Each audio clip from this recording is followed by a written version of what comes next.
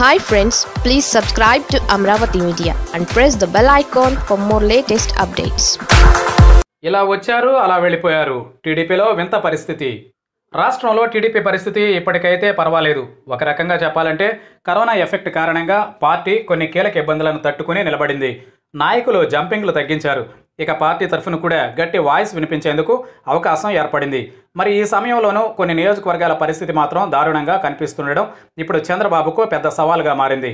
గత ఎన్నికల్లో పార్టీ ఘోరంగా దెబ్బతింది. ఇక ఆ ఎన్నికల్లో కొందరు పట్టుబట్టి టికెట్లు సంపాదించుకున్నారు. వీరిలో కురు వృద్ధులు కూడా ఉన్నారు. వారంతా ఓడిపోయారు. అదే సమయంలో కొందరు విదేశాల నుంచి కూడా వచ్చి టీడీపీ తరఫున పోటీ చేసి ఓడిపోయిన నేపథ్యంలో వెంటనే తిరుగు టపాలో విదేశాలకు వెళ్ళిపోయారు. వ్యాపారాలు పక్కన పెట్టి వచ్చి ఎన్నికల్లో పోటీ చేసిన వారు కూడా ఇప్పుడు పార్టీని పక్కన పెట్టేసి వ్యాపారాల్లో మునిగిపోయారు.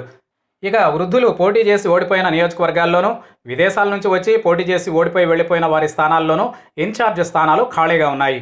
ఇలాంటి వాటిలో తమను నియమించండి అంటూ కొందరు నేతలు పనిగట్టుకుని కోరుతున్నారు. మరికొన్ని చోట్ల అసలు నాయకులే లేని పరిస్థితి వచ్చింది.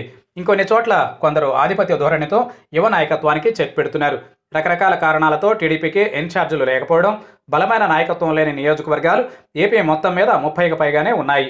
వీటిలో శ్రీకాకుళం, కురుపాం, సాలూరు, రాజాం, విజయవాడ పశ్చిమ, అవనిగడ్డ, అనంతపురం జిల్లా ధర్మవరం, కడప జిల్లా పులివెందుల, నెల్లూరు జిల్లా ఆత్మకూరు సహా అన్ని నియోజకవర్గాలు.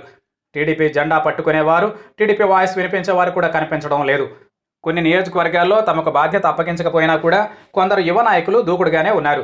ఇక గుంటూరు జిల్లా సత్తెనపల్లి, ప్రకాశం జిల్లా దర్శి, ఎర్రగొండపాలెం, చీరాలలో పార్టీ పరిస్థితి ఘోరంగానే ఉంది.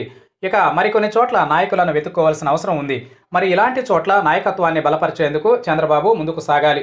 లేని పక్షంలో అసలు ఈ నియోజకవర్గాల్లో పార్టీ కేడర్లో కనీసం ధైర్యాన్ని నింపే నాయకులు కూడా లేకుండా పోతారు.